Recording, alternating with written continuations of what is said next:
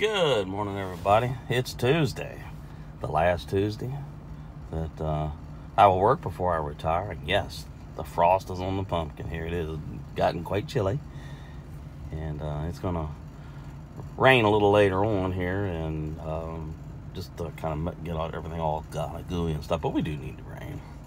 But historically speaking, Tuesday has been one of those days since all the jobs I've ever had.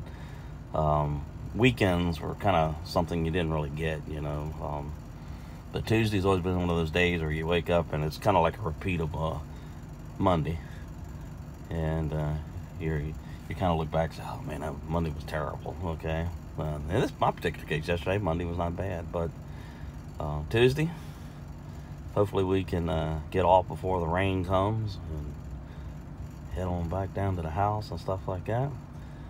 But for those of you that are getting close to retirement, and I know I've talked to a bunch of you that really are, the time will fly by quite quick, and just hang in there and just kind of ponder what you're going to do next. But they said the frost is definitely on the pumpkin here, man. I think they said it was going to trending colder than normal for the next week or so here in Virginia. Well, that's cool. All right, I like it cooler. As most everybody knows that lives here on the coast of Virginia, Carolina, South Carolina, whatever, they know just how warm it can get. Here we are. Thanksgiving here in the U.S. is a little bit more than a week away.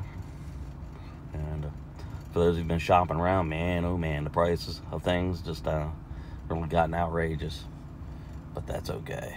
Even if we have to have spaghetti for Thanksgiving, it's still, we're all together and we can enjoy the time of Thanksgiving, because no matter how bad things really are, we got a lot to be thankful for, and a lot of family members and all that kind of stuff, and our little YouTube communities, and we've met a lot of awesome folks, and there's just so many people that I could shout out.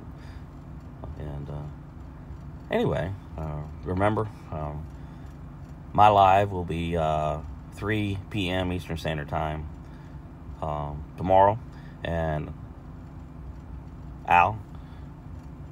Chaff will be taking will be taking my spot at 5 p.m. Eastern Standard Time, and see if we can't get him a bit more visitors, because at that 3 p.m. slot, a lot of people are still at work. Well, even 5 p.m. people are still at work to some extent, but maybe if y'all can spare some time, drop on by the 2 lives, particularly Al's. He's climbing closer to that big destination of 1K and subscribers and the hours, and he deserves it. He's worked hard. He and Nicole are great people. Well, let us not forget Doris.